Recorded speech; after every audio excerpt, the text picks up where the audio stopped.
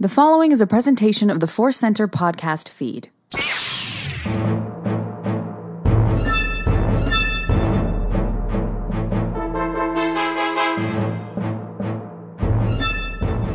From the center of the galaxy, this is a ForceCenter podcast feed. I'm Ken Napzok. I'm Joseph Scrimshaw. And I'm Jennifer Landa. And we're here to talk about news, breaking news from a long time ago in the Star Wars galaxy. Also celebrate a return and an actor having a wonderful moment in the sun, and hopefully more to come. And this day in Star Wars history, going back to the 70s. It's all here on the show today. But before we get to it, I'm going to remind you that today's podcast is brought to you by Audible. Get a free audiobook download and a 30-day free trial at audibletrial.com/ForceCenter. Over 180,000 titles to choose from for your iPhone, Android, Kindle, or MP3 player, or talking robot car, wherever you can get this stuff, you can listen to the books there. So a little bit later, we have our ForceCenter recommends an audio book we think you should try out on us. We have an ask coming up, but I like catching up here. Jen, it's a weird time in Star Wars fandom. It's been that way for a little bit. Did you find a pocket of joy? Where did Star Wars find you? I actually did not. No, let me tell you what happened. So I totally forgot about the Mandalorian coming out on Wednesday. Truth be told, there was a teacher's strike that happened in LAUSD. It was also the bus drivers that were striking. So there was no school for 3 days. So my whole schedule was upended, and I didn't know what day it was. Wednesday morning, I open up Twitter, not thinking. And I start seeing people tweeting about the Mandalorian, and it was kind of cryptic, but enough to where I was like, I'm starting to put the pieces together. Okay, gotta close Twitter. I went on to Instagram, and people were sharing the most obvious spoilers.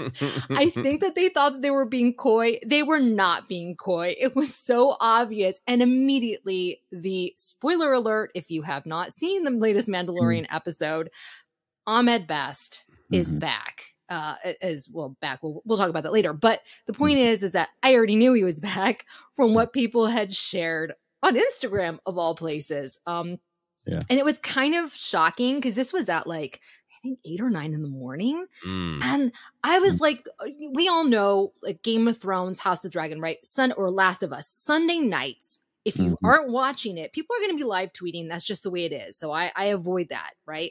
Right. But for this show that's released at midnight or on Tuesday, right, or Wednesday morning, I feel like we've all kind of come to the consensus that we're not going to discuss it really until Thursday. It's kind of how it's been feeling, at least when I've been posting videos. So I was shocked. I was really shocked. And I didn't really get upset or angry, but I was just like, it would have been fun to experience that reveal, watching the actual episode. Anyway, so now I don't know. Now I just won't check anything at all. Yeah. But I also must remember it's Wednesday. That's key. Totally understandable with the sudden strike and having to reshuffle everything in your life. It's totally understandable to lose track. Right, exactly. But yeah, that was a little surprising, and people that I was really surprised they were spoiling it. It's been a thing now, obviously, for over a decade since I think that conversation really, has come to light. And I see people, I don't want to see even on all sides of the argument. You're doing what's right, Jen. Stay off social media as best you can. But that's also not how life functions. We get news from there. We get updates. There's reasons to go there. So I think we try that balance here. Even our thumbnails or our promotions of the episodes on the day of, a good redacted. Joseph does great stuff with that. Or that's great. It's a fine line. But a friend of mine with the Central Coast Film Society, I was on Facebook, and he was going after every news outlet that was spoiling it that morning. He was tagging them. Hey, this looks pretty good. Seems like kind of a spoiler. I haven't watched it yet. It's just, because it was in the morning time. He's getting up, taking his kids to school. He's not staying up till midnight here on the West Coast. Yeah, it's a thing. So I get it. Yeah, I really relate to that because we make Star Wars a priority, and because I love it, and I probably would anyway, but also, you know, we're talking about it the next day, and it is a part of what we're doing to get by in the world. But there are other things I love that are just like, I'm 2 episodes behind on Picard, and it is not an indication of how much I love Picard. It's, I want to watch it with my wife. And also, hey, our family needed things from us, and our jobs needed things from us, and we needed to sleep, you know, and we needed to book tickets for things that were time sensitive when we only had 1 hour together that evening. And I just wish that people had more empathy for that. It isn't always an indication of, well, I guess you don't care. It's, you know, it's there only so many hours in a day. And, you know, I try not to gnash my teeth as much about it. And just the redacted thing with the tweets is just like one of those, like, you know what? I'm going to try to be the world that I want to live in. And like for this episode, when I wrote up the description for our discussion of The Mandalorian, instead of saying anything about Kelleran Beq or Ahmed Best, I put redacted. And as I was typing it, all of the trending topics were Ahmed Best, Jar Jar, Kelleran Beq, exactly, Jedi Temple Challenger. Like, this is ridiculous. I'm definitely walking into the wind on this one, but I'm going to keep typing redacted. And you know what? I saw that, and yeah, that was brilliant. I thought it was so the perfect way to do it. And if I had seen just that, I would have never known. You know, somebody showed up, but people were like sharing Ahmed Best's photo, and I'm like headshot, and like I, you know, cryptically saying, "Oh, welcome back" or something. I'm like, "Oh, okay. Well, obviously he's in this episode, and he's playing a Jedi." It devolves pretty quickly to this, like you were kind of saying, just this moral argument, which side you stand on, and it's just it's way more simpler than that, more complicated at the same time. Like, just I remember when Game of Thrones, you know, season 4, the king goes, and that's all I'll say. Just because I know people who haven't watched that series, and they're trying to rewatch, and they're like, hey, and people change that to their profile pictures on social media the night it happened, and it's like, I know you're celebrating death, but you know, it's just a weird time. Wow. To say one other positive thing, I did see several people that we know, friends of the show and other Star Wars discussion and pop culture discussion people making use of Twitter. At least has the like sensitive content, you know. Yes, that was good. It's usually a porn bot, but instead this time it was Ahmed Best, and I thought that was great, right? Because I do get the perspective of we're looking for a connection, something amazing happens, we just want to shout it out and connect. And that I thought was such a great way, because people were like, they didn't put anything spoiler in the text; it was in the image, and then those who were able to watch were able to share and didn't spoil that for other people. Wonderful stuff. Yeah, the one of the great debates of our time. Spoilers. Well, Jen, spoilers here. Yes, spoilers here. Good stuff. Joseph, how did your busy Star Wars and life week go? It was a good week, busy week, lots of stuff going on. I had a chance to talk to a couple different friends about Star Wars. Great to get some different perspectives. And all that. I have a friend who is watching all of Star Wars, not only with his wife, but also their friend who hasn't seen any Star Wars and truly doesn't know anything, and wants to watch it in the order the story happens. So that's fascinating to get those perspectives. Like he's not sure if she knows that Anakin becomes Darth Vader.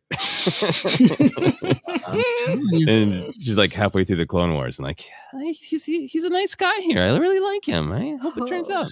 So always fascinating to get those perspectives. Kind of the big adventure for the week is it was my wife Sarah's birthday on Saturday, and the one thing that she for sure wanted to do is go for a walk somewhere. But she didn't want to plan ahead because it had been raining, you know, and she didn't want to have her heart broken. So we're like, we're trying to decide at the last minute. And we had never been out to the Vasquez Rocks, which is about an hour drive from where we live. I think a ton of people who love pop culture are very well aware of what the Vasquez Rocks are. But if you're not, they are just these weird jutting rocks that come up at these exciting angles that are great for Westerns and look like alien planets. So they've been used in a million Westerns, a million science fiction stories, very famously in a couple of different Star Trek things, in particular the original series episode Arena with the Gorn. We've been meaning to go there for 9 years. Wow. And we just had that moment of like, we're trying to decide where to go, and like almost every park we would normally go to is going to be muddy because it's been raining. And they'd probably be chilly, and we're like, you know what might actually be the perfect temperature to finally go to Vasquez Rocks. So we did. It was great. We took some photos, put them on social media. My wife had given me for Christmas an Etsy Star Wars shirt that said Tatooine National Park. So it's like, okay, Tatooine was not filmed at Vasquez Rocks, but it's got the right vibe. It could have. Yeah. They could have. They could have. So I wore that there, and that was really fun. And the Star Wars part of it, I was wearing my Star Wars shirt. I was thinking about Star Trek and all the other things that had been filmed there, feeling bad I was not caught up on Picard, which has filmed there. And then I saw like there weren't that many people there. We ran into maybe 30 people across the whole park. And I think I saw 4 different Mandalorian and Grogu shirts. And all sorts of different people, kids, what looked like a mom, just a 22-year-old, out with buddies. It was a great reset to just remember that we do get caught up in the social media discourse sphere.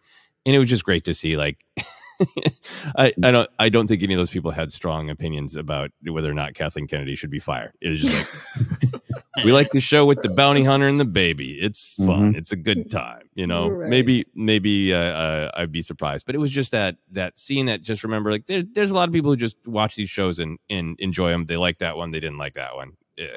And that was a nice reset.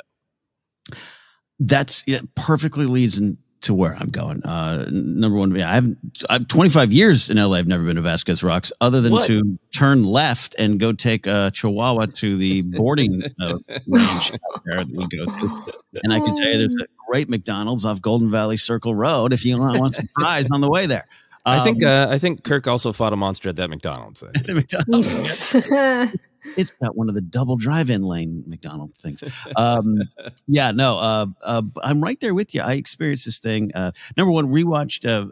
Grace had a lot of stuff going on with her, and she's not had a chance to watch Mando past episode 1 this season yet. So she had to stay tied to a couch and recover from something. And so she said, I'd love to watch, we call it in our house, the Baby Yoda show, which so we watched 2, 3, and 4. And it was great to you and I, Joseph, in our reviews always talk about our partners' perspectives and how that's really valuable to us. Kind of the same vibe of they're not in the bubble, they're fans, but they're not in the bubble. And right before chapter 3, I said, honey, do you want to keep watching? And I said, the next one's kind of long. I said, I'll just say this. Some people, a lot of folks, it was a little different episode. And I don't know. And she was like, okay. And we watched it. And at the end of it, she goes, why did people have a problem with that? Why was that different? That was great. It's like, I didn't have any follow-ups. I was just like, no, you're right. You're right. Let's watch episode 4. On that note, I had to go. I still in a fantasy baseball league co-owned with a longtime friend of mine, and his twin boys now who are 13. So one of those cases of I've known them since before they were born, that kind of thing. But I hadn't seen him in a year, so I missed the draft last year. So it's been like 2 years. And I walk in, and Star Wars Legos are everywhere. And one of his sons plays baseball. The other one's doing more theater stuff right now. And so he was like, hey, he really loves Star Wars and he wants to show off your stuff. So we walked into his room. This is a 13-year-old boy, and Funko Pops everywhere. Star Wars Legos everywhere. And I walked into his room, and it was the N1 Lego set with Peli and that from Book of Boba Fett Mando. There was Black Chrysanthemum Funko Pops. There was Boba Fett, Fennec Shan, and Obi-Wan Kenobi from Kenobi. Mm-hmm. And what it was, I love Star Wars. And there was the refreshing thing we all need, and we've talked about before, and you just talked about it, Joseph, but to walk in a room and not have to have him turn to me and go, why was Boba Fett series hijacked by Mando? Do you know why? I love Star Wars. And it's not that I'm not there for those conversations, right? It's not that I don't want to analyze why Mando showed up in Book of Boba Fett or wonder about some of the news. We're going to get to some of the news stuff. But after a rather fractured week in fandom again, with even I've been pretty upset lately of just like how you talk about news and how you digest the Star Wars news is pretty important. But also I got to understand other people's perspectives. And there's some talks of the unfocused nature of Mando season 3, which I disagree with all my heart, but I have to understand other people have different views on it. And it's just been a fractured week. And so I'm not saying that to be snarky towards anyone who has issues with Star Wars or has questions about Star Wars, but it is just nice to walk in the room and go, hey, Star Wars fan, huh? And just that's the concept. I think what I'm responding to in what you're describing, Ken, is I'm always happy to discuss what works, what doesn't work for people. But to have a conversation where you don't immediately lead with the negative, I think that's what it is. Yes. Like my lunch I had with my friend I was talking about, like he's got some things that he struggles with, and we always talk about them, but we always talk about what we love first. Or like, hey, I really love this, but that one part bothered me. And even that to me is like, yeah, now let's talk about whether that worked or didn't and why. But it's just that idea of like, I'm a fan. Let me unfold my vitriol of anger as the first thing and the main thing. That's, I think, what I get really, really exhausted of. So yeah, it's great to walk into a kid's room and be like, this is the Kenobi Funko I had to burn because the snow speeder was poorly executed, you know? Yes, so true. This is my Boba Fett Funko to remind me that Star Wars is too precious with its legacy characters. Oh my God. Anyways, that's my snark coming in. So let me try to own it, and let's move on there into Star Wars news. Oh, here we go. Look, it's interesting news. We're going to dive into it as often happens here. We record something, we put it out, and things change sometimes right after we release a news episode. So it's a little bit of catch up, but also a little bit of covering some of the news that emerged over the last couple of days. Headline reads, Lindelof exits Lindelof project. Whoa, we've got some inception going on. Britt Gibson as well. That's Justin Britt Gibson. And a new writer emerges for what we will now officially say the Obaid-Chinoy project. I will say it right next time. Obaid-Chinoy project. It's her project. All right. That's where we're at now. I understood the headline of Lindelof. It's a big name, but here we go. I guess Damon Lindelof just wanted to eat Star Wars after all. It's a wild week of rumors, hot takes about the rumors in the regular cycle of Star Wars news based solely on reporting and not official announcements, which is something big for me. I'll explain more about that later. Shortly after we discussed Lindelof's, I'd say, cagey interview last week, it was reported that the Star Wars film project still set to be directed by Sharmeen Obaid-Chinoy, lost Damon Lindelof and Justin Britt Gibson, most likely in February. So let's catch up on that news. Again, this is something that we say nothing official, but doesn't mean that this news doesn't exist or that this isn't happening. It's just how we process it there. But what are our thoughts there, Jen, on this? I was surprised because I had just said in our episode, I didn't think it was going to work out, but it sounds like it's going to work out. And then we get this. And as always, I was like, all right, let's just wait and see how the dust settles. Sometimes there's these rumors. No, they were clearly out. And it was actually not surprising if we were to go back and read that article that we discussed last week. Yeah. It sounded like he just was not overwhelmed, but just kind of like, I can't make it work. Right. For whatever reason, or maybe it was just like, you know what? I just don't. Yeah. So this is a very common thing in Hollywood. And I, you guys obviously both are writers, been in the industry. Like a lot of people touch a script. A lot of people come in that we don't hear about in typical projects, but this is a Star Wars project. So every single person that's involved is going to get a headline because we all really, really care. Right. Yeah. And it drives clicks. So my thoughts were, I'm not surprised the fact that they're out, and I'm not surprised that there's another writer that's going to come in and lead this ship to the dock, so to speak.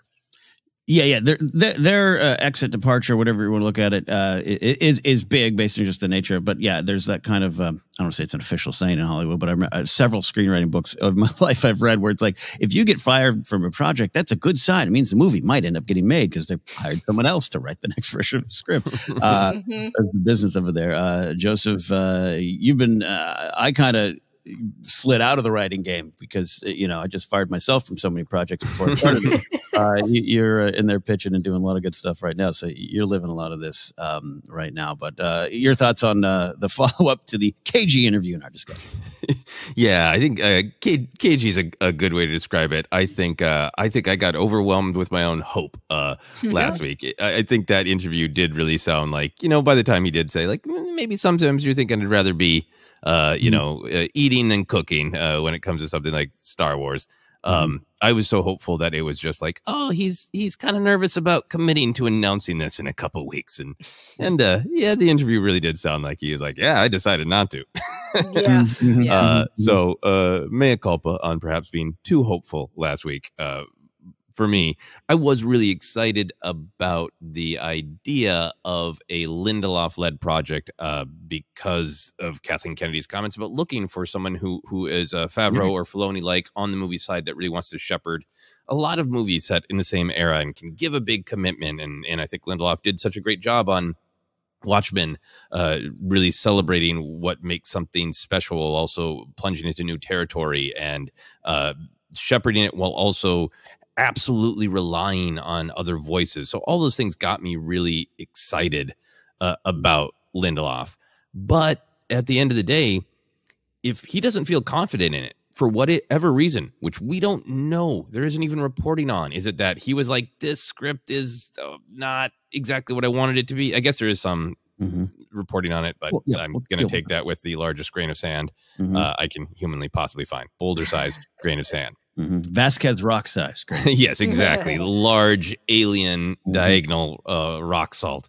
But we don't know why he and Justin Britt Gibson, are they like, we gave a stab at it and it's not feeling right? Is there a disagreement about where it should go? Does it need to match up with another script? I at this point don't care. Whatever reason for him it wasn't working. Great. Then you should. If you try to crack something, you shouldn't just stay with it because you want to be with it. If it's not feeling right to you for whatever reason, walk away. You know, J.J. Abrams and Damon Lindelof have a little bit of a relationship too, and maybe, maybe like Abrams, like, they're not going to go easy on you, buddy. Just so you know, Lindelof, this is going to be a rocky ride. Who knows? So I'm disappointed because I thought he might have been the right creator to help shepherd a big thing. But if it's not right for him, then I'm glad he backed away. Then the other side of it, that's like the actual news, right? And then the news about the news, the discussion of it. I really look forward to focusing more on the actual stories instead of the constant behind the scenes that is a part of it. But at the end of the day, you know, most people fell in love by watching Star Wars and then wanted to watch the documentary, right? Right. And I want to get back to falling in love with the story and speculating on the story as much as we speculate on the behind the scenes. I do think this is all super standard for creative process for Hollywood. It is so magnified because it's Star Wars, and it is a bumpy time. Absolutely, there's no doubt about it. The history of Star Wars films are bumpy. That Rogue Squadron being announced with the video from the director, and then nope. Yep, there's no doubt about it. It's bumpy, but it's a bumpy time in terms of where the franchise is at, where streaming is at, all those things, and it wouldn't feel as tortured if every little beat of the behind the scenes wasn't being announced. I was affected by one line in the Variety article. So like, it's not that I doubt these things are happening because I trust these trades that confirm it. So I think all of these events happened. But it is important to me to say they were never officially announced because the company is trying to be cautious. They're not announcing this. They never did announcing it. And this article from Variety says, Lindelof and Britt Gibson departing, quote, becoming the latest creatives to part way with Lucasfilm after signing on to develop one or multiple new Star Wars film projects to great fanfare. That exact line is what hit me. Like, the trades made the fanfare. Yeah, right. Lindelof didn't make the fanfare.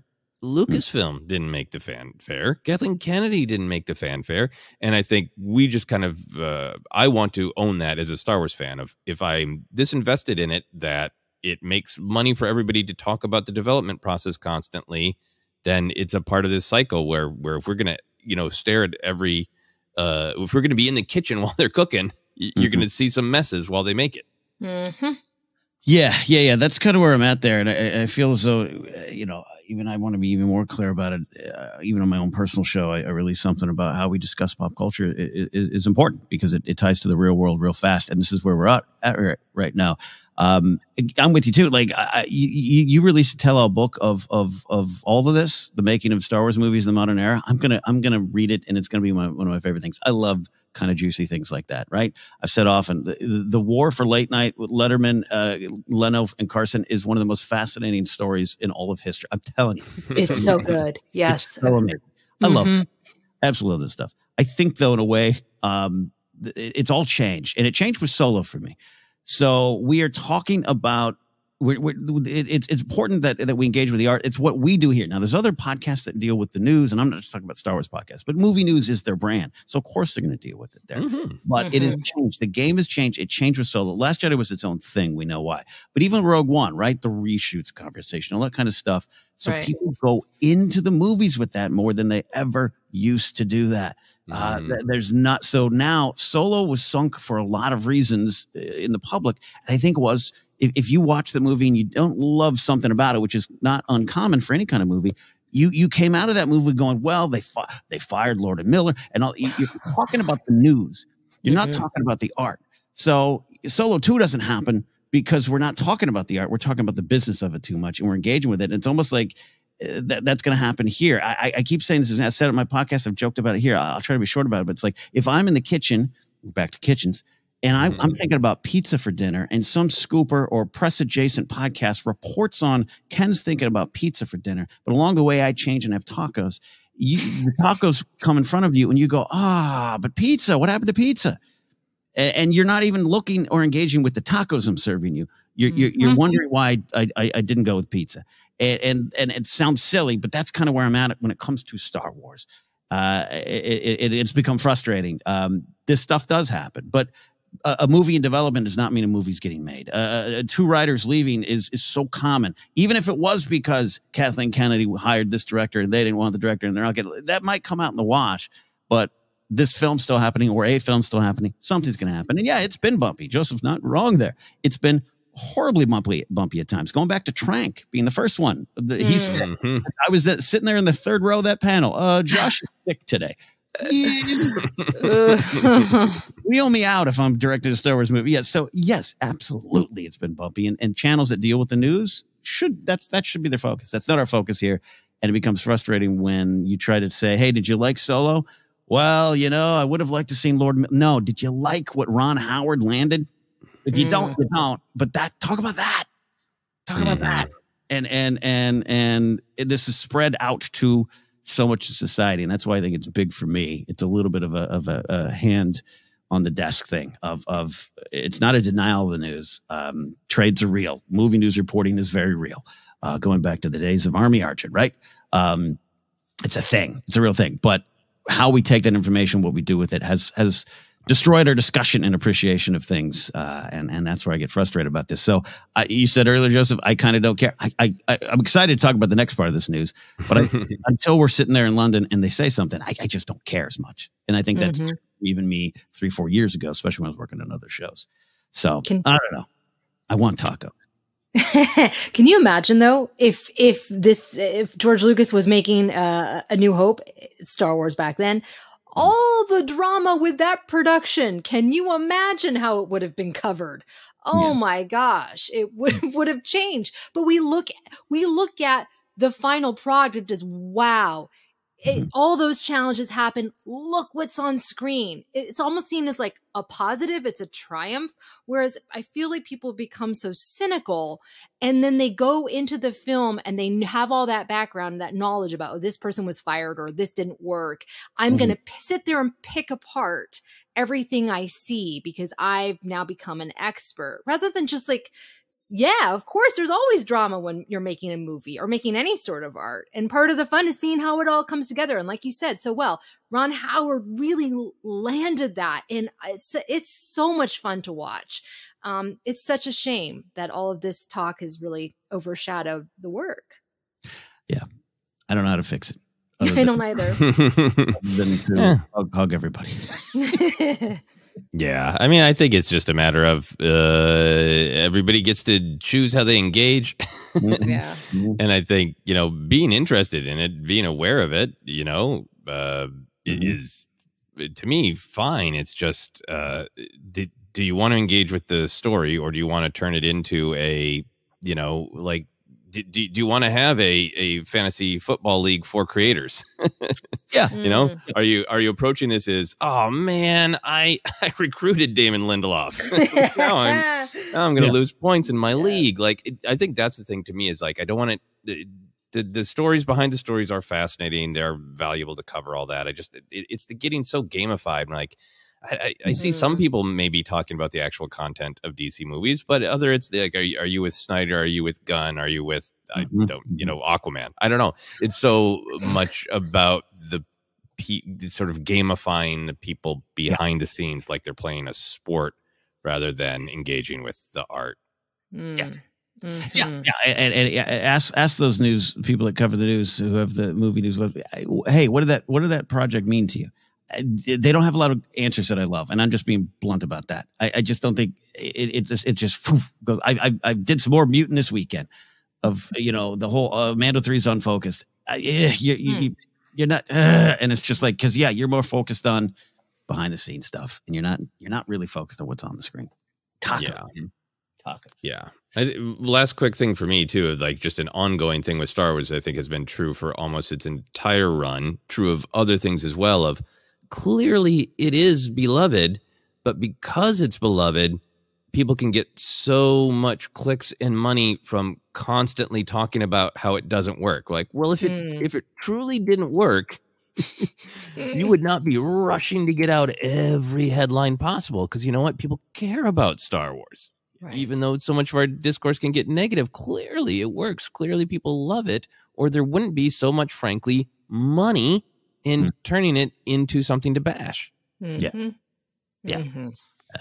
Some days maybe we should just do that, so I can finally drive a car built in the same decade I live in. Let's talk about the other side of the news out here. While the fandom was discussing these two creators going, one was coming in, and like I said, probably had been in for a while. Variety reported that Peaky Blinders, my whole life I thought it was Pinky Blinders. I apologize. I watched the show.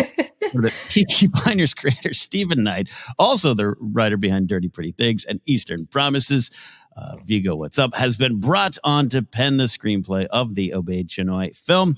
No further information, no comment from Lucasfilm, of course. So, hey, thoughts on this. And by the way, love discussing this stuff, because this is what flavor do they bring? What could we be expecting? This is the fun stuff of it here, and I'm always here for that. So, Joseph, any thoughts on what Stephen Knight can bring to Star Wars? And did you watch Peaky Blinders?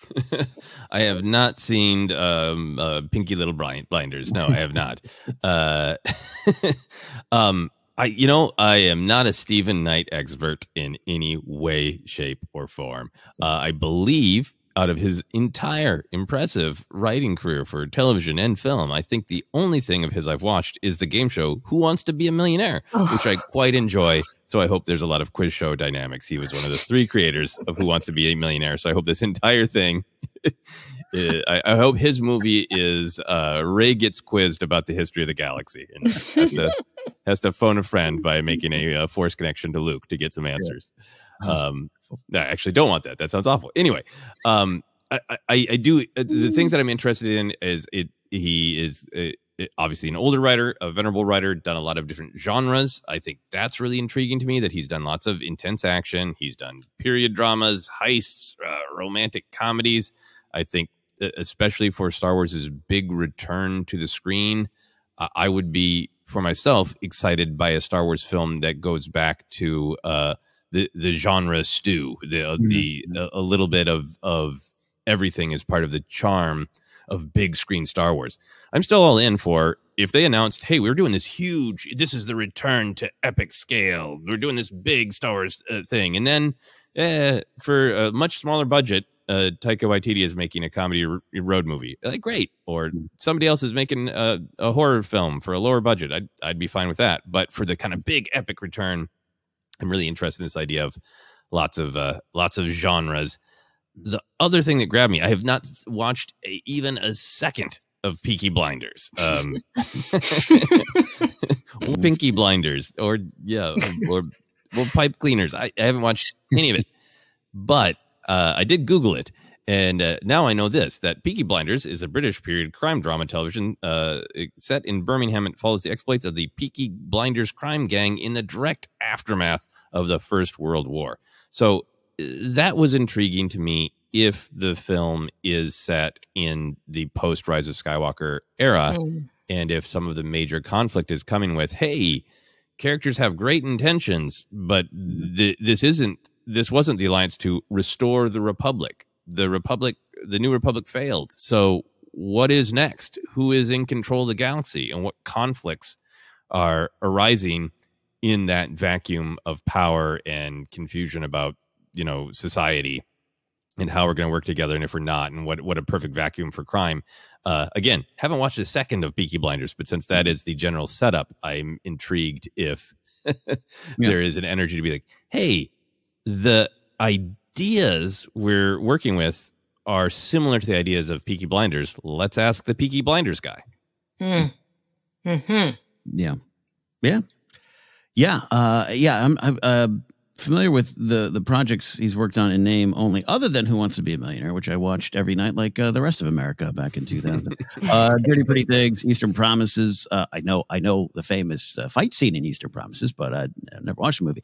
But yeah, I love your take on that, Joseph. It's kind of the fun. We did this a lot with Andor, right? And it kind of played out as speculated just by the fandom in general. Bo Willimon showing up like, oh, he does like hard-boiled political stuff. Guess what we got? It does kind of work, but it doesn't mean Stephen Knight looked. He's got some like comedy rom-com kind of work in there too. So it could be all of it. But if this is what he's known for, and it syncs up, and I love this stuff here, Jen. So take us into your thoughts on Stephen Knight, the man behind Peaky Blinders, who was, I think, part of the gangs in Greece.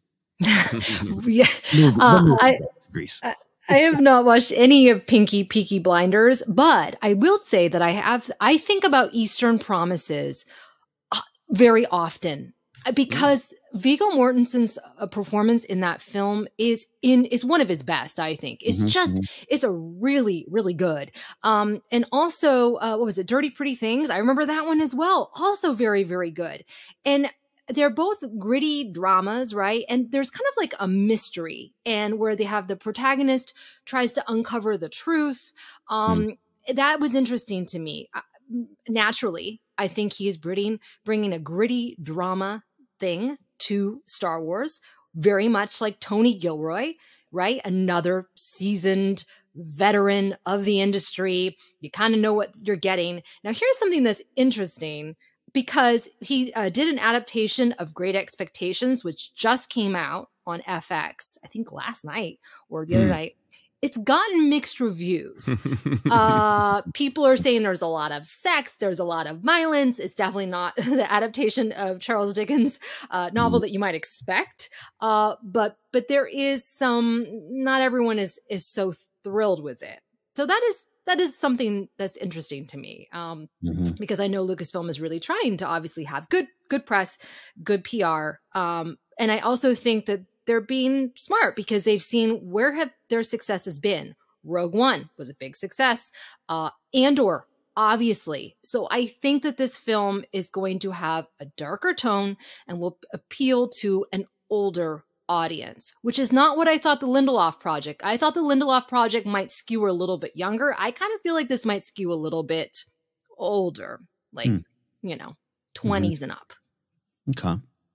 Yeah, I mean, I think, we talked a lot about Sharmeen Obaid-Chinoy's background when the reports first broke, and her history as a documentarian dealing with extremely serious social issues that everybody behind this seems like they have the chops to dive into, in the same way Andor did in Rogue One, and lots of episodes of Clone Wars dive into social issues that are galactic, but reflect things that are going on in the real world. And I think maybe, the way Solo tells you in the opening credits that it is about economic inequality and means of production and resources. It is not subtext. It's literal text on the screen.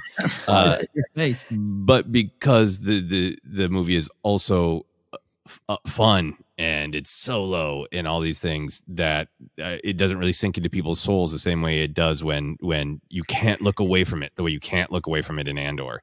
And I wonder if it will be I'm intrigued by what you're saying, Jennifer, where maybe it is going to be a film that is structured so you can't forget what's at stake. Yeah. Which I think would be pretty valuable. Pretty valuable. That said, and yeah, I'm with you, Jen, on that idea, and especially when you bring on someone like him. But wouldn't it be funny if Steve Knight was like, "Oh, finally, I just really want to do a Wookiee picture. Could we just? I'm waiting for this. Really love the holiday special. Yeah, exactly. Finally, I want to bring Krellman in, or son of Krellman. Like, it'd be great. Oh my gosh.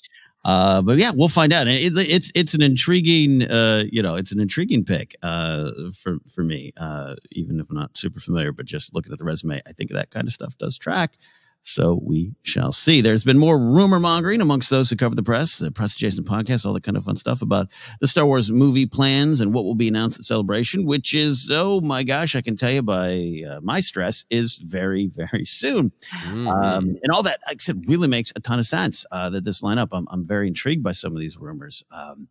But this is one of those ForceCenter temperature checks. We've kind of joked around, I think, even at going into Anaheim, this big what if of, Celebration comes and goes and there's no movie announcement. So what does that look like in the world? What does that do to us there? So Jen, going back to you here, any further thoughts on what might come out of Celebration as you cover it from the safety of your own home? That's right. From CouchCon. If the script is still being written, I can't imagine that they would announce anything at Celebration. I think that would be very, very bold. I mean, maybe they want to change the narrative. Maybe they want to, show that they are in control. The wheels are turning. But, not having a movie announcement is fine because we have Ahsoka. And, so there's going to be a lot around that. Obviously, more Mandalorian stuff. So it's okay. I think it's okay. There's things happening in Star Wars beyond the movies. Yeah. I mean, I definitely want to come out of London with a picture of it. I definitely do, and I do feel needed's a strong word, but it'd be fun more than anything, right? What fun to come out of this with a movie plan or 3 pictures or Tyke on stage, someone else on stage, a new writer on stage, hired that week. Who knows? So yeah, it's all going to be right out there in front of us, Joseph, in just a week or so. Yeah, it'll be amazing when Damon Lindelof walks on stage and says, "We all changed our minds." I'm joking. I think it would be nice to have a film announcement. I think a lot of fans, I know I've heard and seen people say it would be great to feel like we're on track to the next thing. So it would be great just for that, for the sort of the excitement of building toward 2025. If all we get is the name of a film, would be great. That would be exciting. I think if the announcement was larger, the things that I'm most intrigued by is not who is doing what, whose film is still alive, who isn't. That is all valid to discuss. But the thing I'm more interested in is the structure of it. Is it just one film that could launch a trilogy? Is it multiple films announced set in the same era? Or is it multiple not immediately connected films? The sort of the structure of how they're approaching Star Wars in the cinema is kind of the thing that I'm most interested in. If they announce one film or if they announce 17, it's to me how they're connected is what I'm really intrigued by. I love that look on it too. Without a doubt, this is even if it's just one movie, it going forward, it means more, right? I don't want to say it's a new era, but the amount of time 2025 and 2019, Rise of Skywalker, that's a new era of Star Wars films, indeed.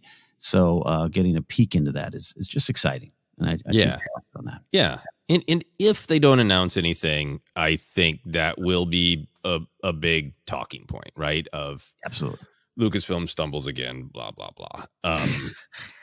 And not blah, blah, blah, because it's not a big deal, but because we've been trapped in this conversation cycle for several years. But in the big picture, right? If they don't announce the film at Celebration and instead it's announced, on a random Tuesday in June, time will forget. The movie will come out and we will all react to the film. Yeah.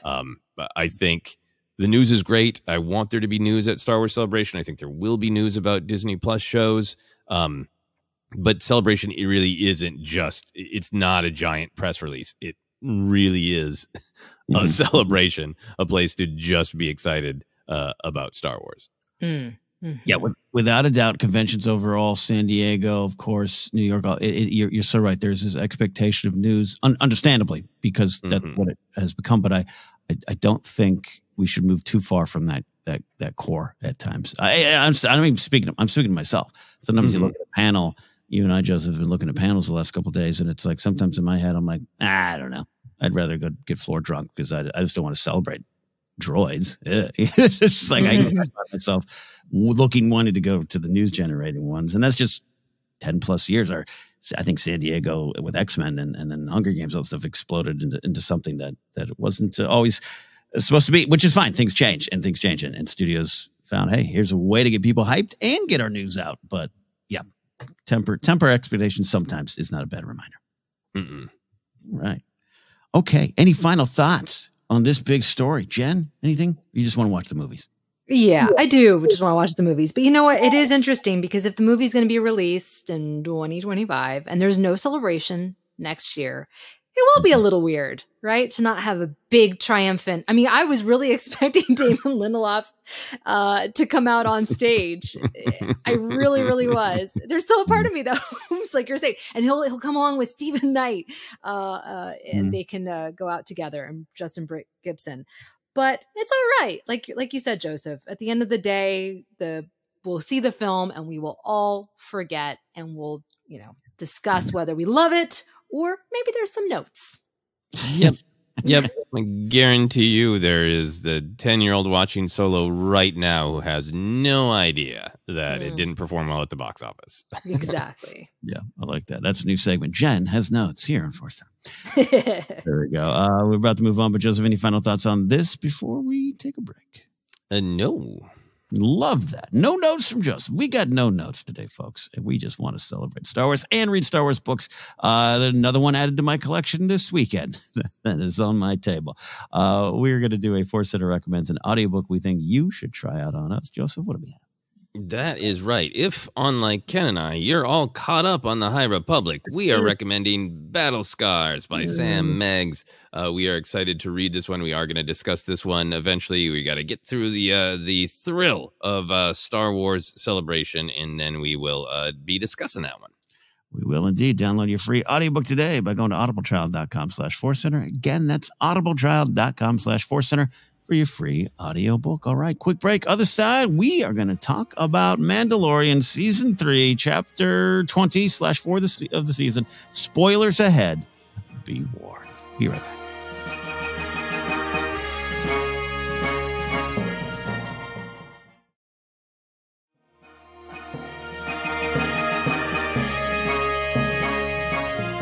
Welcome back to ForceCenter. We're looking at Star Wars news, breaking news from a long time ago, or just last week, or sometimes 10 minutes after the show. We want to make sure we have our Ask segment here. I got so excited about the news, I just raced right past it like a Jedi on a speeder in Coruscant. Joseph, we are, we've been talking about a lot of wonderful things, asking from our hearts, and what is today's?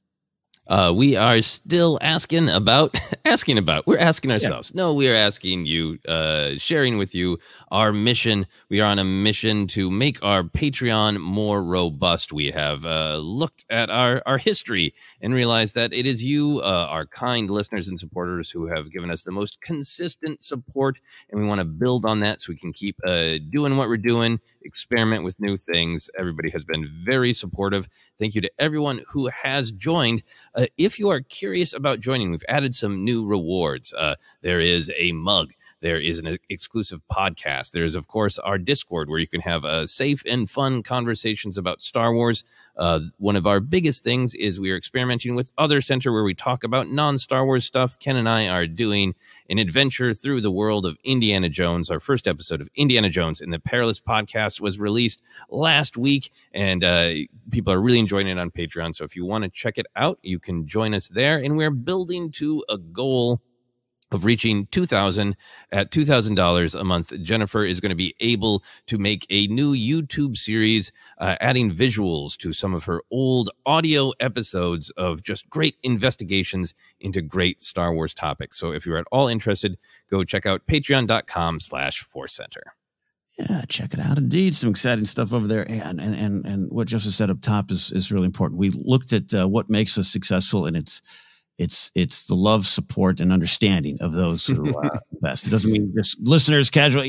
Everything helps. Every click, every retweet, every download, all that stuff helps. But in this changing industry, and the podcast industry is going through some changes right now. We realize this is one of our greatest sources of support, so we appreciate it there.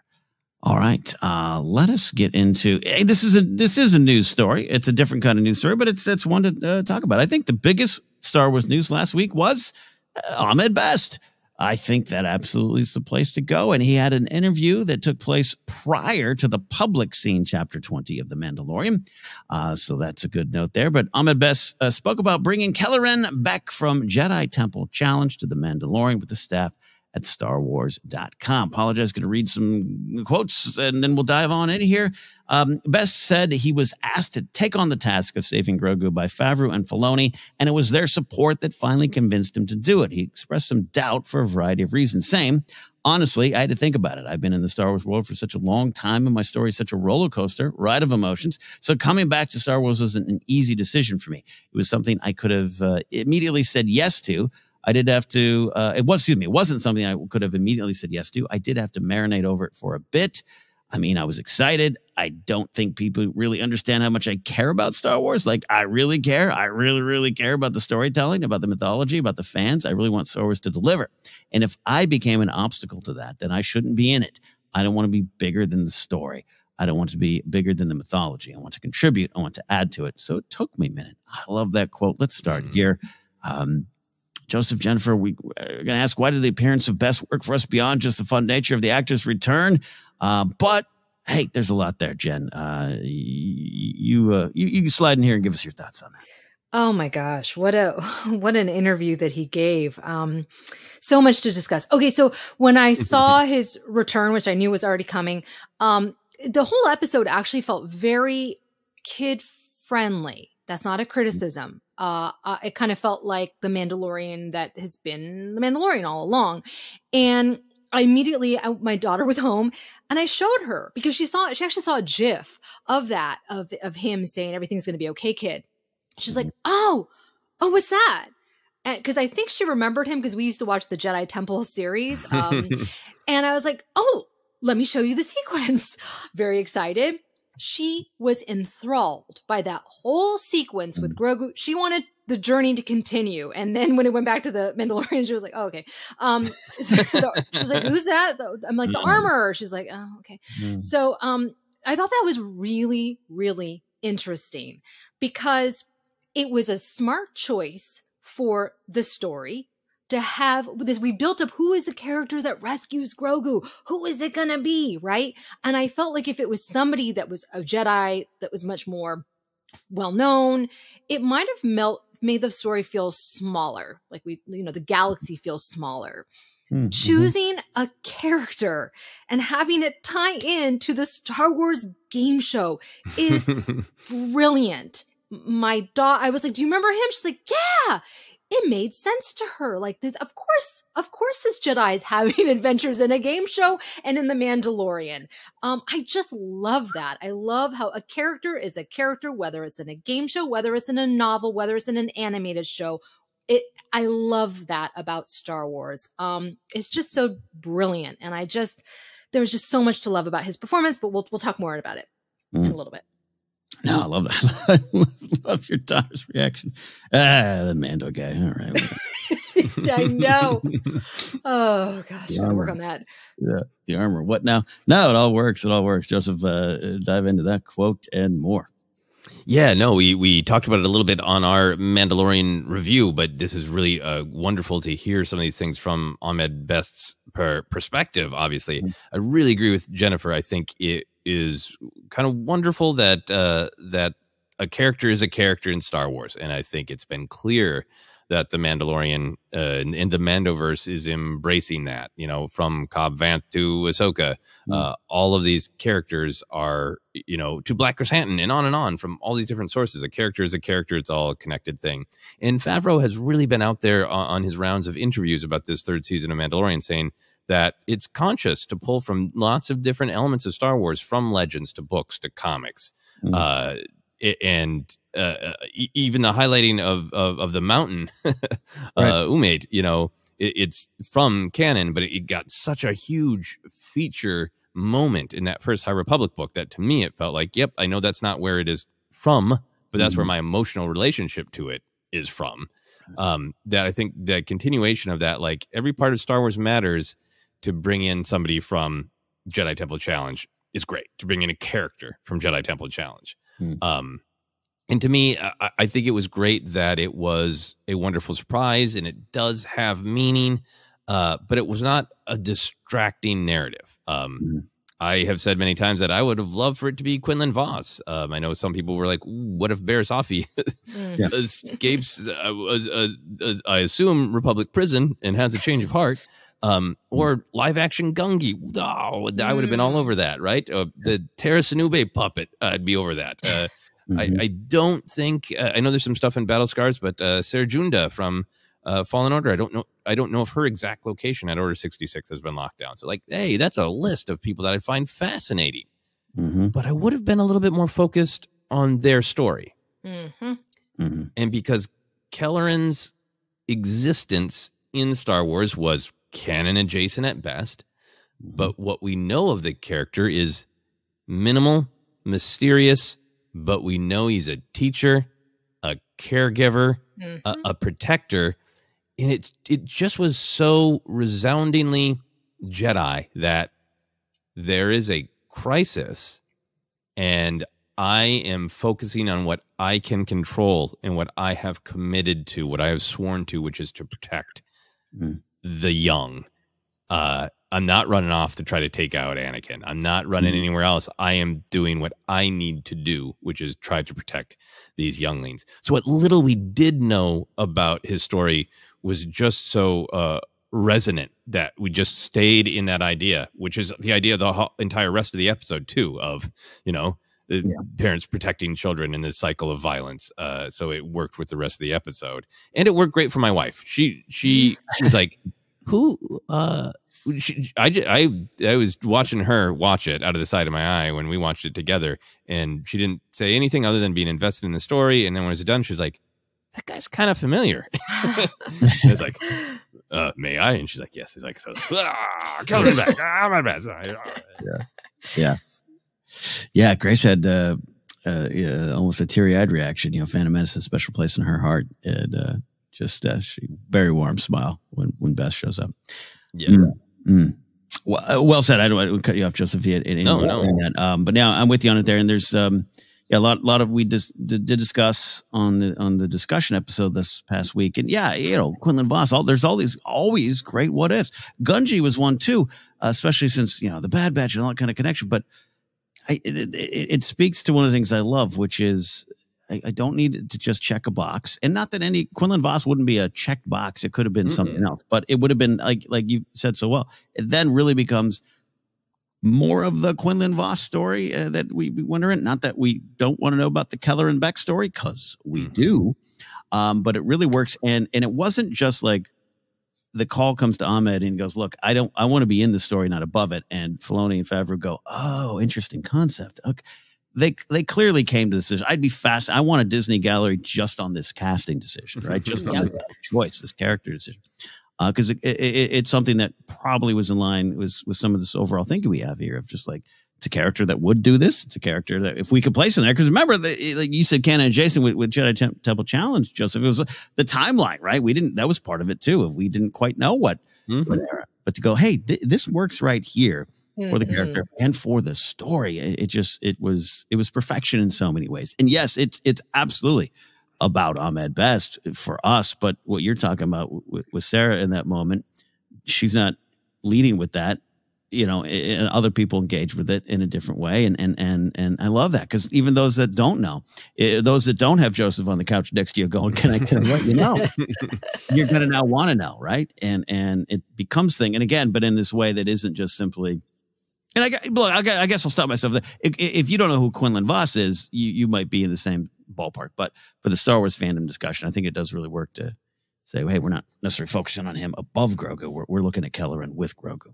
Well, I think before we move on to the other stuff here, there's so many wonderful quotes from Ahmed Best, who just is a very wonderful human being by all accounts. You know what I mean? Just every answer is just so wonderful and thoughtful and great. And he's been through so much, as we know about.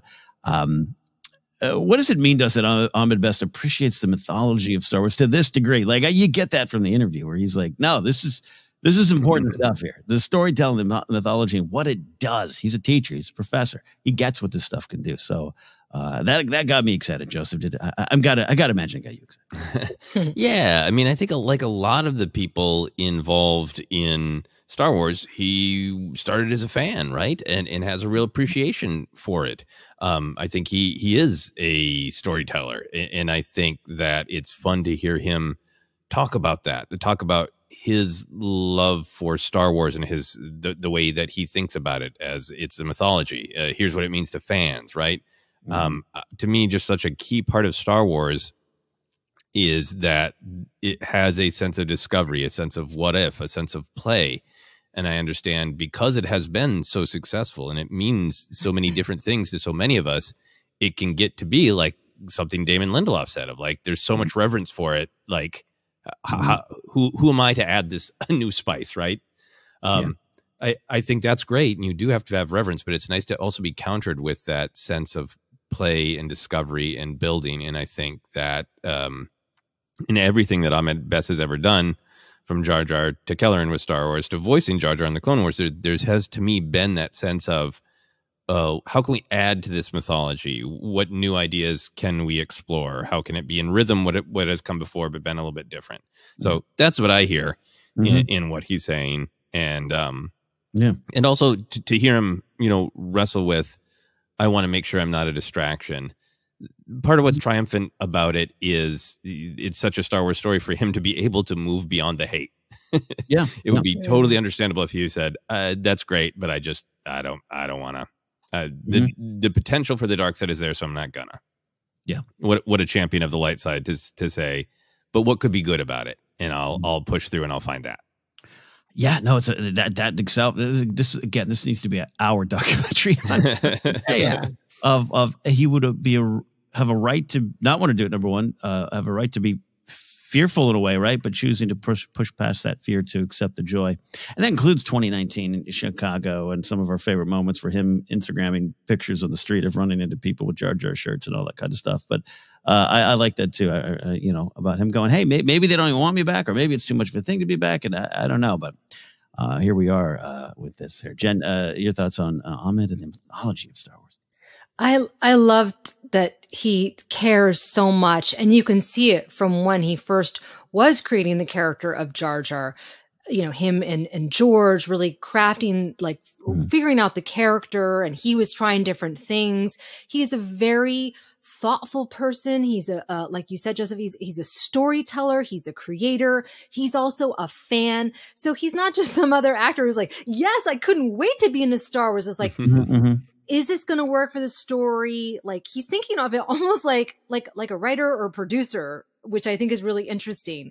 And there's also another layer that we've talked about, which is that I feel bad that he has to be so cautious, because he knows that if he or the actor, Ahmed, is kind of shoehorned in, right, he's going to get roasted for it. And he doesn't want to have to experience that. He's protecting himself. And I thought that is really incredible, because he's come out on the other side of it, right? And a lot of actors would be like, Star Wars, of course I have to do it. He's like, no, I'm not going to do it if it's not right, because I'm protecting myself, my mental health, and I think that's wonderful, but it's also sad, right? It's sad that that an actor has to think of that has to disable their Instagram, that has to kind of put their guard on in order to be a part of Star Wars. And that is a separate conversation, but it's not with just Star Wars, as we know. It's with a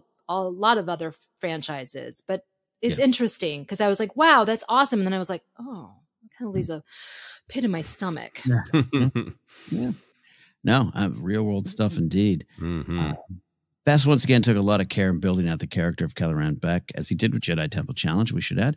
And he worked with the Mando team and costume designer Shauna Trippick to incorporate his own tribal tattoos and Afrofuturism symbols into the character design and the costume design. Eventually, he also formed his own view of the Force, saying, to me, the Force is not just this thing that the Jedi tap into when they want to throw something heavy. The Force is this thing that is constantly moving. You're always interacting with it. I see it as like if you're underwater and you're moving through water, this is what it feels like moving with the Force. So trusting the Force means trusting these ebbs and flows of this feeling you can move with. He added, in every single situation of this, I'm really trying to tune into this bigger feeling of the Force.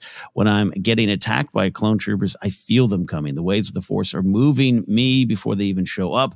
So I know what's about to happen because I feel the wave and I can react to the wave. Same thing on the speeder. I can just feel the ship coming so I can react to it. He says, I am really I see him really having a lot of trust in his abilities to surf the Force. Water and imagery of water is important. It's one of our favorite things here in Star Wars, Joseph. Let's discuss Ahmed and Kelleran's views of the Force, because I love this ocean. You're swimming and you're going along with the flow. Yeah, I love this. I always love these discussions. It's great to hear actors who get to play Jedi, of how they reckon with it, especially with somebody like Ahmed Best, who is such a trained mover, somebody who has, to have been a star in Stomp, which is, what one of the things that led him to being Jar Jar is that physicality, that being in touch with the body and mind connection. It's great to get to hear him describe like that relationship. It matches to me. His description of the Force matches very much the way, our Jedi talk about it in the main Star Wars films, right? It definitely matches with the way it's described in novels. So many different writers have had a chance to be in the minds of Jedi and sort of describe what that might feel like. To me, it even goes like what he's saying matches with Obi-Wan Kenobi saying, that you can control it, it directs you, but it also obeys your commands. That we know that. I think anybody who's been in water, even a pool, of that flow. So I love hearing that. I love the connection to the kinds of movements that he chose, and I love playing video games, and I love Star Wars as a power fantasy. I've spent a great deal of my life pretending to, open doors and wishing I could will the remote into my hand. Right. All those things are fine. But to me, that isn't the story. It's not a smash the X button power. It's awareness. It's connection. It's something more. So I always love it when actors really focus on that. Yeah, I love the flowing through it vibe. It doesn't mean you don't occasionally have to move something heavy or throw a rock at a stormtrooper. Of course, it's all part of what we see and experience, and the X button being smashed indeed. But this idea of, this is my interpretation of, you're throwing a heavy rock. It means you're exerting some kind of control over the Force in the situation, which, if you look at it the wrong way. And again, sometimes I understand you might have to as a Jedi. We got to see Kelleran in action here with that fierce glare on his face. But yeah, the image clone trooper off the ledge. Great. I cheered. That is a part of the fantasy, but I also like getting under the hood of the fantasy. Yeah. No, just swimming around in it. I love his view of it here. I thought it was really great. Jen, any thoughts here on this side of it? I love this take. It helped me visualize it, because I was like, how would I be if I were a Jedi in that scene, right? It gets you into your body. You start having those thoughts of how you would move, and Jedi do kind of have an elegance when they're fighting. And that really taps into it. And I think it's interesting because nobody has really ever been able to articulate it the way that he did from an actor's point of view. And I just love that. I'm going to absolutely be using that next time I'm in a lightsaber duel with my daughter. Mom, you're flowing too hard. You're hitting me. I'm winning. Yeah, there you go. There you go. Since this interview was done before the episode, Best said this about what he hoped the reception would be, which of course means we need the follow-up interview. I want everyone who watches Star Wars to look at Kelleran Beq and go, I believe that guy. I want to follow that guy. Where does he go? What happens next? I think all the best stories are stories that leave you wondering what happens next. So to us, I think I know our answer, but did it work? And what does happen next? Jen, we had Justin had a chance to really talk about what might happen next, and we're still got it right here. But what do you think? Did this all work? All the stuff Ahmed was concerned about, all the things we talked about, did it work? And what does happen next with Kelleran? It absolutely worked because even though it was Ahmed Best, I was engrossed in the story. A lot of times when you have a familiar actor, you can kind of get caught up in, hey, that's so-and-so in that scene. No, that was not the case. I really believed it. And I do want to know what happens next. My daughter was like, what happens next? I said, I don't know. Where are they going? I don't know. Will we see the handoff? Maybe. Will there be more danger? Perhaps. But now that the character has appeared in The Mandalorian and has played a significant role, not just a cameo, I think we will be hearing more about this character in who knows where, right? Novels, comic books, video games. Who knows? The sky's the limit. Sky's the limit indeed. Now, a lot to get to. Chapter 5 of Mando could just be Kelleran and Grogu, and I think a lot of folks would be happy. Next. Joseph, picking up, I know we discussed a lot here on the Mando Report last week, but your thoughts on what Best was saying and what does happen next? Yeah, I love that Ahmed Best is saying what we often talk about on the podcast, the idea of the tip of the iceberg storytelling, where you just see a little bit of something in it and it fires your imagination and it makes you wonder. And sometimes in Star Wars, you just get to always wonder and there's never an answer. Or sometimes you wait a week and there's an answer. Or sometimes you wait like 30 years and there's an answer. And that is a part of the magic and why it's fun to continue to discuss it. So I love him talking about that of like, you believe the guy of like, ooh, here's who he is. How does he have those relationship with the Naboo? How does he feel that Grogu was the only one that he managed to rescue? You know, what is his vision of what it obviously he wants to protect Grogu, but what's his priority after that? Does he need to go somewhere else to rescue someone else? Like, how will he cope with it? All those ideas flow. What was his life like before? All this kind of thing. But for me, we talked about this on the Mandalorian report. I do think it is meaningful that the armor basically asked Grogu to confront his trauma. The metaphor of you sit here and you listen to the metal slam as we see if there's any weakness in the Beskar, as we see if there's any weakness in you. What is your weakness? Why do you want to be a Mandalorian? What does it mean to you? We didn't get quite to the weakness. We got the opening the door and beginning the first part of the journey. So I'm not super excited about this, but my theory is that Grogu's memories will continue much like Din's did.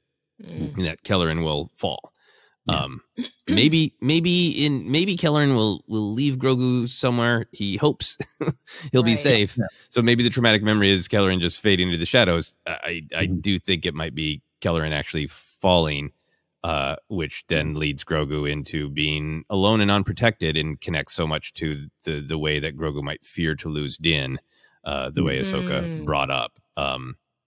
I think that might be why if he's sitting there going, yep, I chose to be with my dad. I'm choosing to be a Mandalorian. I'll figure out what that is. I'm a toddler, but I'll figure out what that is. And what I really, really can't allow to happen is to lose someone the way I lost that nice man who took care of me. Ugh, that's brutal. Yeah, look, I think I hear what you say, Joseph, too. Of like, it doesn't necessarily have to mean Kelleran dies or loss. I think loss is the big overriding thing. But yeah, there's just some of those looks that Grogu has to Kelleran where I'm just like, this might hurt.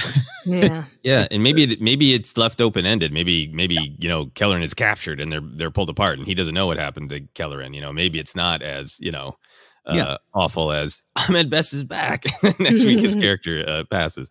That would be hard. We'll see.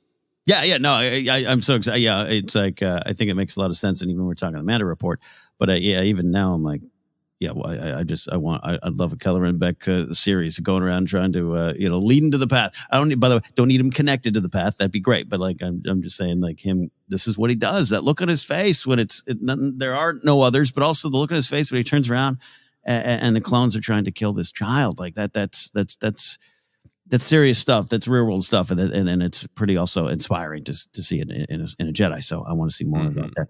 Jed, we're dancing around this here though, and we got to get your thoughts on this. We talked about it a little bit. I think it's more than possible. In fact, I even thought it was going to happen. This flashback. That ship's from Naboo. That's the Naboo Royal Guard. Who are his friends? And is it Jar Jar Binks? Oh my gosh. I can't even wrap my head around that.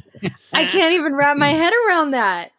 What? What are you suggesting? Look, it could be, Padme's a little busy during this moment. But maybe there could be something there. Handmaidens, Sabe, who knows? Keira Knightley could be back in Mandalorian. Oh my God. Right? It could be there. I think I don't even know if I needed. I literally had that thought when he's like my friend, and it's a Nubian ship and the Royal Guard that the representative Binks was going to come down, and that might be too much, right? That might have been a step too far. And even though I would have probably cried Gungan tears of joy, it could just be a nod, right? So hey, we got this guy. It's a nod, and maybe who's next and what's next doesn't necessarily matter to the story. We're going to go a different direction. I can totally see that. I'm not saying that this week begins with. You sit back but I kind of want it. I think that's what I'm saying. It's I kind of want it.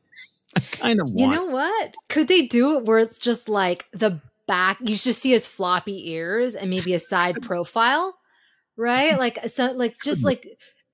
like a nod. I think a full Jar Jar. That would take me out of the story just because, like, oh my gosh, they did. But hey, anything's possible, right? Totally would. And when you read this interview, of course, I think that's something that Ahmed might say. I don't know if that's right. Yeah. You're all right. You're totally right. But I'm staring at my Jar Jar Binks 6-inch Black Series figure, and I'm like, do it.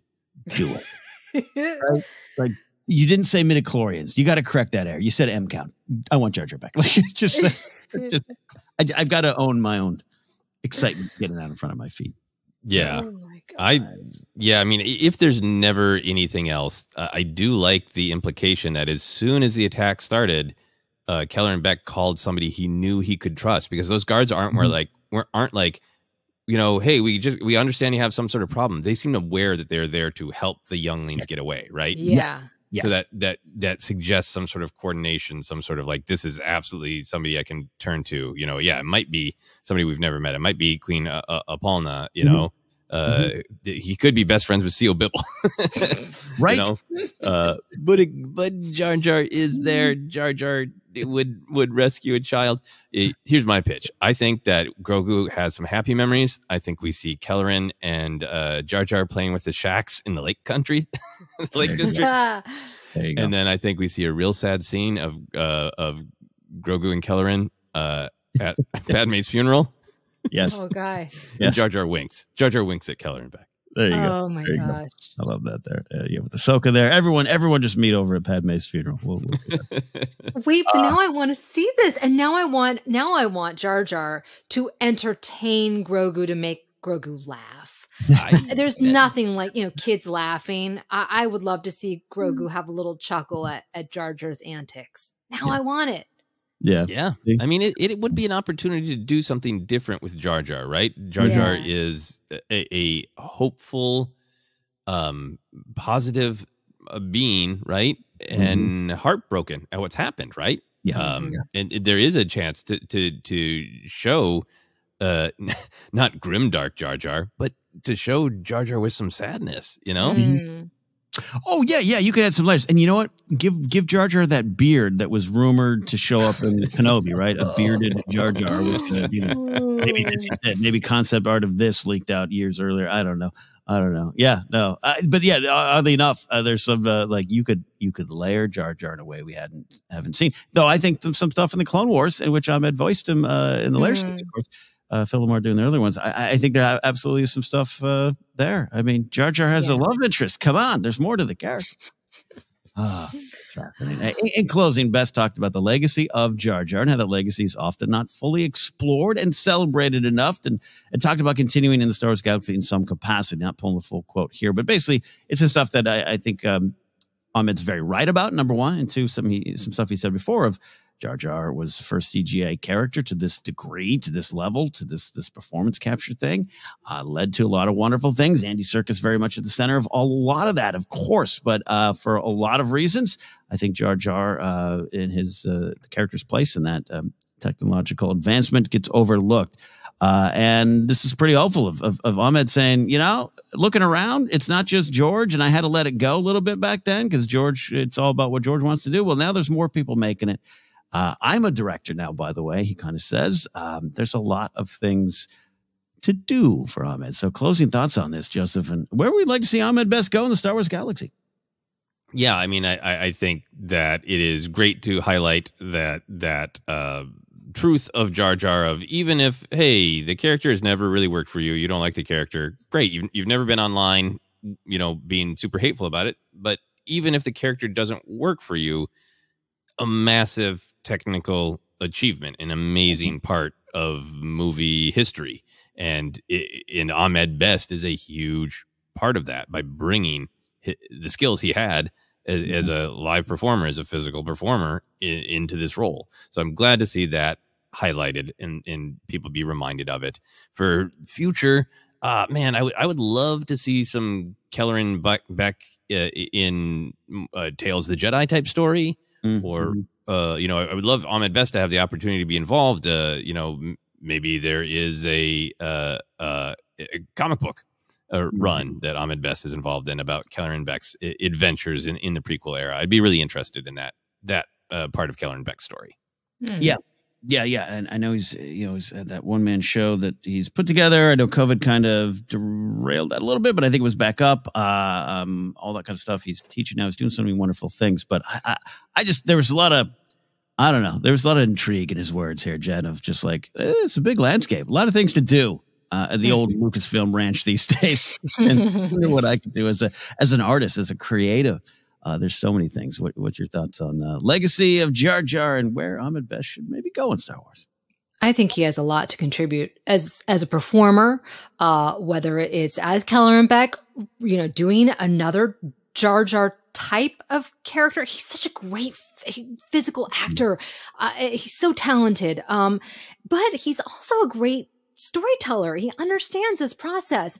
And I could see him maybe working behind the scenes, maybe becoming some sort of like producer. I don't know about director. Maybe, look, they like to invest in their people, Lucasfilm does. And when they see talent, they will, kind of mentor people. Look at Dave Filoni, right? They let him shadow and follow along. Maybe he could shadow some people and eventually direct one day or write, or I don't know. I think that anything is possible because he is so incredibly talented. And I think Lucasfilm knows that and they like working with him. And I think we will see more of him. Yeah. I'm with you on that. Whether it's directing an episode of Mando season 4 or something like that, that's all possible or factoring in some other way. Jar Jar. A Jar Jar story or just a comic in general, but I don't know, a legacy of Jar Jar comic would be interesting to me. There we go. Yeah, that'd be good. There we go. Any final thoughts there before we move on from Star Wars news, Joseph? Nope. I was getting distracted on the Jar Jar Binks Wikipedia page. There are 3 episodes. There are 5 episodes in season 1 of Clone Wars that feature Jar Jar and Ahmed Best backed out for 3 of those. And yes, Phil Lamar under the pseudonym BJ Hughes did the voice there. But then Ahmed Best came back, which I just bring up is again my final thought of just like I think he is a phenomenal performer and a really, really strong person to keep choosing the love of Star Wars, the love of these characters, Jar Jar and Kelleran Beq, and choosing to remain positive instead of giving into the cruelty that was thrown at him. Yes. And it was nothing short of cruel indeed. Well, the future might be bright here for Ahmed Best in Star Wars. We hope so. But even if this was just it, even if this is it, I got to say, it was quite a fun experience and still is. So there we go. Well, let's look at some Star Wars history. This week in Star Wars history, we're going to look at Star Wars past. On April 1st, 1979, Han Solo and Chewbacca race to Star's End. In the Del Rey novel, Han Solo at Star's End by Brian Daley. Set before the events of A New Hope, there were some constraints on what the story could cover. That meant Daley couldn't write about the Empire, so he created the corporate sector, which would appear throughout many legend stories before a version of it entered canon with James Luceno's 2014 Tarkin novel. And of course, the concept of the corporate sector would also factor into the events of Andor. This book would go on to be part of the Han Solo Adventures Legends series, and Daley, who sadly passed away in 1996, would also go on to co-author many books with Luceno under the shared name of Jack McKinney. Where My Robotech Fans At? I think about 19 of them were written by Jack McKinney. What is our relationship to these Han Solo books? What do we think about these books helping to usher in the expanded universe so early on in the Star Wars saga's existence? Movie comes out. You get Splinter of the Mind Eye, of course, and then already we're like, hey, we need more adventures there. Jen, what's your relationship to these books? Well, I remember seeing these books at Barnes & Noble in the late 80s, 90s. Yeah. I never had any desire to read them because I was always more fascinated with what happened after Return of the Jedi. So that led me to like the Timothy Zahn books. That was kind of more of, Mara Jade and learning all about that. That was much more my jam. I must say, I've never actually read any of these books, but it is interesting. You're not alone. I'll jump in right there and say I haven't either. And I've joked here on the podcast before I did get the first 2 Lando books that came out, and I don't know when they came out. I can't remember, but I had them in the 80s at a library. And I've joked, but it freaked me out because I was like, where is everybody? Is Lando the Falcon? That's about only the people I know, and I just never went back to them. But I'm intrigued by these books because it makes so much sense. And I think it's part of my question too. My relationship to these books is a little low in terms of reading them, but just like, more adventures with Han, that makes a lot of sense. It did in 79 and it does now. Joseph, you might have, if I remember, you have a little bit more relationship with a lot of the Han Solo books, right? I have not actually read them either. I believe my brother did have one of them, and I remember trying to read it when I was a very young reader, and I think I was just a little too young for it and was like, wait, so Luke isn't in this book at all? There are no lightsabers. Nobody, throws anything with their mind. It was like trying to kind of find my way in and remember kind of one of those books that sat on my shelves for years and years and years with a someday. Now my main reaction when I saw this, when I saw your great notes here, I literally just went, because I recently found Star's End. I don't remember when I bought it. If it was the one my brother had when I was a wee child. I found it in my storage unit, brought it home. I brought it with me to my most recent trip to Minneapolis going, I'm going to read this. And I just still haven't had time to read it. I opened it up and read the first couple pages and I was like, oh, child me, you missed out. It's so fascinating. Particularly now that the rest of the Star Wars galaxy has been built out and the corporate authority. When I was a kid, a corporate authority would be like, oh, I don't know, is it Han Solo doing my dad's taxes? I don't care, Right. Now I'm like, this is fascinating. Love it. So desperate to find the time to read it. My last trip to Minneapolis, I went to a beloved used bookstore, Uncle Hugo's, and I found the Lost Legacy. So now every time I go to a bookstore, I'm looking for Han Solo's Revenge, and I can't wait to read them. The other thing about Brian Daley is that he also did write the dramatizations of the original trilogy for public radio, which I did listen to. I had radio appointment viewing like I was a child in the 1940s to listen to those and listen to them. I have them on cassette tape, so I need to update I also am desperate to find time to listen to those again. So Brian Daly, very excited to discover his work and rediscover his work. Hey, this is what I love. That's our honest relationship with this stuff, and it was a different time. We didn't have Star Wars podcast to tell you. Check out Star's End, Han Solo and Chewie and Star. And I want to end on a positive note, but sometimes when I'm reminded of these, this is April 1979. So sometimes when we didn't ask for Solo.